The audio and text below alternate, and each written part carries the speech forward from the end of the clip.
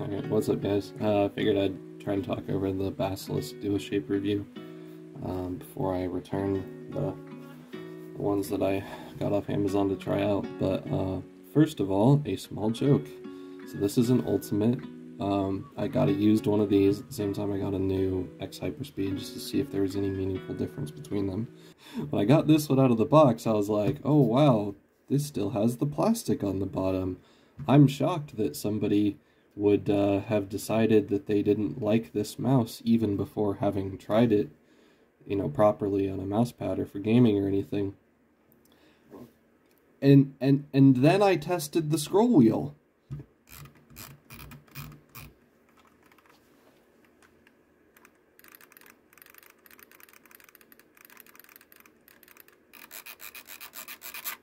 What the fuck? So anyway, needless to say, I know why this one got returned. Yeah, alright, anyway, jokes aside, let's talk shape. So, I'm gonna compare everything to the 518 because I'm a boomer, and I think this is the standard by which all mice of this type of shape are compared to. Many of you are probably more familiar with this shape than this one, so sorry, this video might not be that helpful to you, but this would also mean you've tried the Basilisk and you know what you think about it. Anyway, let's see. So the biggest things to me are that, first of all, there's no ring finger ledge. So I run into the same frustration that I do with the Makalu and with a bunch of other mice where they give you like no room at the front to put your ring finger. So I'm like trying to rest it on the side of the right mouse button here, but then as a result I'm like using two fingers to click right mouse, which feels weird, like it's like almost a 1-3-1 grip, but not really. Yeah, anyhow. And then the other major difference for me is the rear left. So with the Basilisk, and I noticed this was a similar feeling with the Myonix Mouse. So it's not like unique to this mouse in particular, but there's the way that this rear left is trimmed off. When I hold the mouse, try to hold it properly so that like the scroll wheel is pointing back towards my elbow, and you know the other things to try and keep the sensor lined up properly so it tracks straight. It doesn't really touch like the back of my thumb or anywhere in here, which I'm used to having some amount of contact there. Like for comparison with the 518, this little bulge at the back of the thumb groove helps to fill up that part of my hand and create some solid contact there. So I'm able to kind of use the base of my thumb to push on the side of the mouse. And you get the same effect with the G703 because it's got that flare there that really locks into the base of your thumb. But the Basilisk, despite having a big thumb rest, doesn't do that. There's a gap in here. And so the only bit that touches is right here, like the inside of the bone at the base of my thumb can just barely push on the back left of the mouse. And it works, but it sort of leaves me feeling like mostly the mouse is just touching the right side of my palm, and then I end up just mashing my thumb against the left side and trying to push it into the right half of my hand that like catches it. So it really forces something that sort of feels in spirit like a pincer claw grip, where I'm basically using my thumb to push the mouse that way, and I'm using the whole, you know, pinky side of my hand here to try and sort of catch or brace it. And it works, but it just doesn't provide it as much control from the palm as like a 518 shape does, nor do I feel that it's as comfortable. the good parts about this shape are basically the right side. It's not quite there. I wish it had a tiny bit more flair with regards to pinky support, but you can get your pinky and the knuckle and everything nice and flush against this whole right side of the mouse, and it doesn't feel, it's not like the Cone Pro Air where there's a huge gap here that's just hard to adjust to. It's a much more natural shape on the right side to my mind. I just wish that it had better accommodations for people pushing their ring finger towards the front of the mouse, because that seems to be what having a right side this smooth is meant for. But for some reason they said, no, screw that, let's rob as much space from the front right of the mouse as possible by cutting the button down into there for no reason. So, I don't know. Whatever.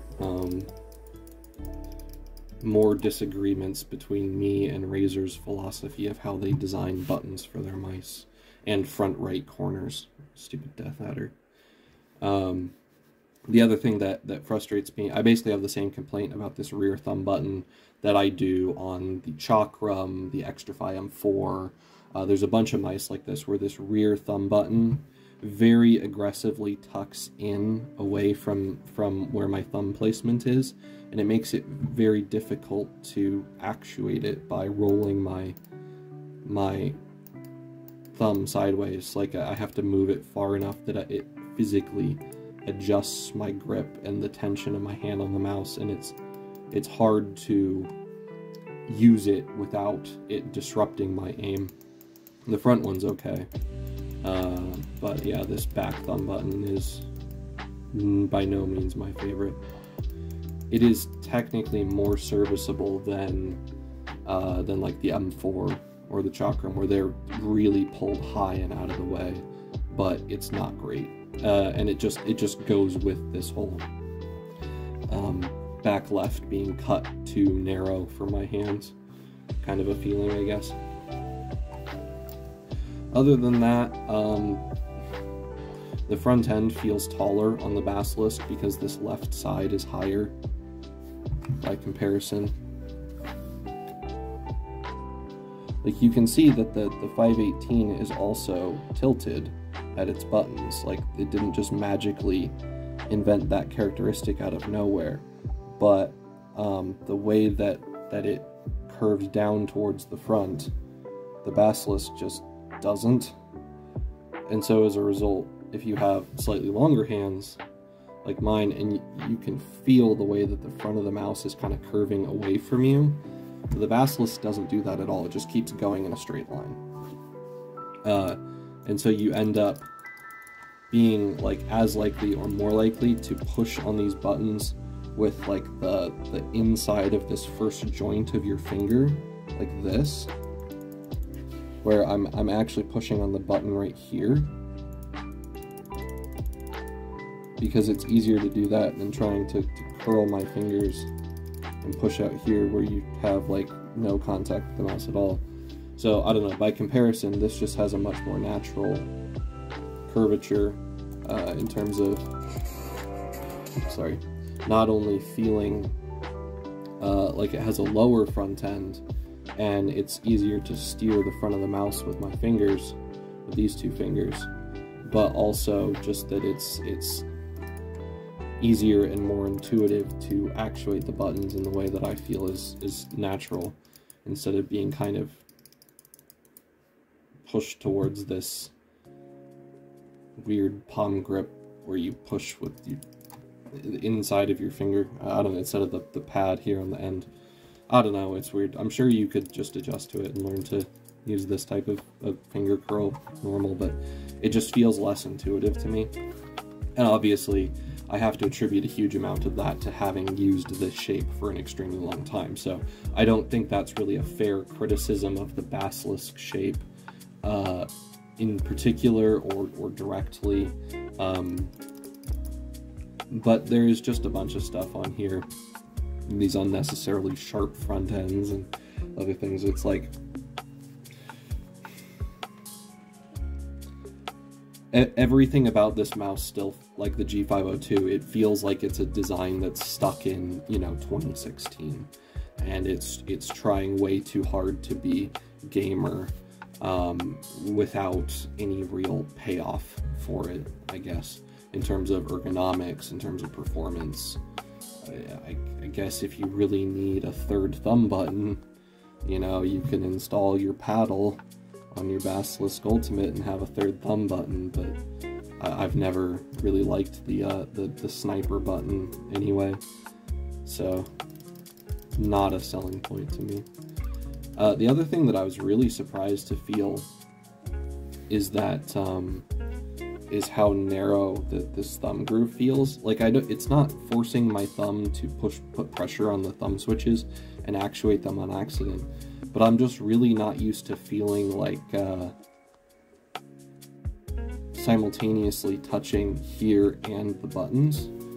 Like, even on mice like the 518, there's enough space there that I'm not constantly touching the side of the thumb buttons, and on mice where I am, it's on like the 703 or the Outset, where there's no sculpture down here pushing my thumb up so that it kind of partially rests on the buttons. It's just barely touching them to where I can roll onto them easily. The Outset is the same way as the 703. So it's got a weird kind of pinched feeling on my thumb. Again, the main triggers are slightly awkward.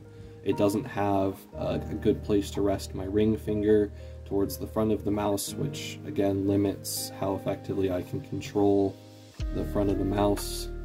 And it doesn't do as good of a job of supporting the base of my thumb and feeling like it actually fits the shape of my hand. So overall, it's odd to me that this has become the sort of most popular shape of gaming mouse, because I don't feel in any meaningful sense that it's an upgrade over the 518. I suppose it's one of those things where potentially a lot of people felt that the ring finger rest was awkward, which I can understand, but then there are mice like the 703 that get rid of it in a way which still gives you plenty of space to rest your ring finger against the side of the mouse and control it the same way if you want to. Having a bigger thumb rest, sure, why not, I guess. I don't really have anything against that. But the combination of that sculpture and this layer of rubber tape on it, without the willingness to move the thumb buttons higher on the side, really does kind of feel a bit cramped, I guess. And